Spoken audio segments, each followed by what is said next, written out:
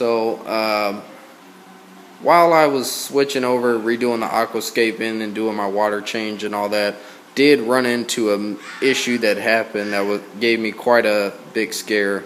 I was sitting up here and I was doing the water change, and I started noticing on my Reef Keeper Elite that the alarm started going off, and I looked down on the head unit and it says my pH was at 8.5.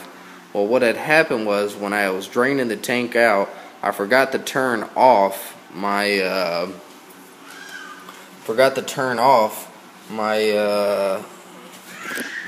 what was that? The auto top-off system. So here I have my 30-gallon auto top-off tank, which I have a Saltwater in. So what it was doing is it dumped probably like a couple gallons of RODI water with that Saltwater in there, and it just shot up my pH. So immediately what I wind up doing was the water that I drained out of the tank, I wind up putting some of that back in just until I was able to bring my water down until normal range. So I've also made some changes to the system just to better suit this tank for being a reef tank. One thing I had done was add an additional overflow box. The reason why I did that was I noticed this is a 7-foot long tank, and I just had one overflow box here, which is only about 12 inches. So I wanted to get more draining ability going through this tank, so I added this second overflow box. I bought it used off of eBay and got it sent here, and you can see there, got the aqua lifter pump on top, and it is draining down and drains down, and it comes across and drops down into the first stage. Here in the first stage, I usually had my filter socks, but right now I just have some filter floss there. Seems to be doing pretty good, better job for me, so we'll see. I'm not sure if I'm going to stick with the filter socks or just keep the filter floss there.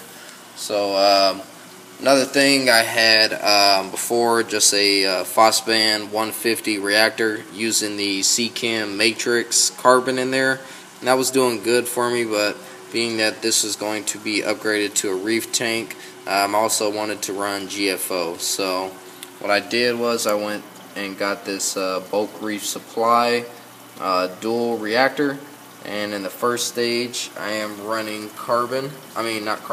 GFO, and in the second stage I am running the ROX carbon, and this stuff is working great. It keeps my water crystal clear, so really recommend this stuff. And if you look over here, we've got the second stage in my sump that used to be my refugium area, but I wind up removing that. My refugium started to rescind. My algae wasn't growing anymore, and it was just not doing as good of a job as it used to. It started collecting a lot of detritus, so I removed that, and I came up with the idea of actually turning this into a frag tank. So part of me creating this frag tank, what I did, I purchased another one of these lights here that I have, full spectrum lights, and I hung it from the top, from the stand, and I got some egg crate and then just some PVC, and now I have all my little live rock rubble that I have there. And if I don't want to use a frag plug, I'll just glue some frags onto some of this rock here. So this will just got a couple little frags here, some zoas, and then the Kenya tree that's in here right now. So a lot of frags. That'll give me plenty of room here to store a good amount of frags, especially if I decide to start fragging off some of the corals that I have in the main display. Maybe potentially selling some of them or trading them with the local fish store with some other reefers locally. So you can see that area there. And also what I did, I recalibrated my pH probe. I was having a low pH in this tank and I wasn't sure what it was, so I decided to also recalibrate my pH probe, and to my surprise it wasn't that far off. So yeah, so those were the changes that I've made to the tank, just better preparing this for a reef tank. Everything hasn't been all smooth sailing. Fortunately, have ran into some hiccups here. If you look over here, my one of my WP-40s, the motor actually died on me, and I've had these things since February, and one of them died on me, so I was pretty upset about that. Contacted the person that I bought them from, and the only suggestion they gave to me was that I would be able to buy a replacement motor and I wouldn't have to buy the whole new WP-40. So the motor is just this back portion here with the power cable on it, and that was probably about I would say half the price of what a new one would cost. So it worked out for me in the end, but I was kind of upsetting that one of those died on me and I didn't even have it for a complete year. So before, I had my RODI unit outside here on my back porch, and had my storage containers out here as well. And 2 times this dog right here, yes, you puppy dog, she chewed up my tubing, because she's a puppy and that's all she likes to do is chomp on stuff.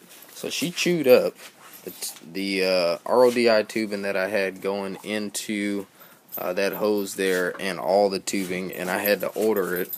So what I did to fix that was I moved all my stuff, and I moved it into the garage. So show you how that's set up now. So now I have my tubing. Yeah, so this is what I'm saying. This is what she did. I went outside, and this is what was left of my RODI tubing here.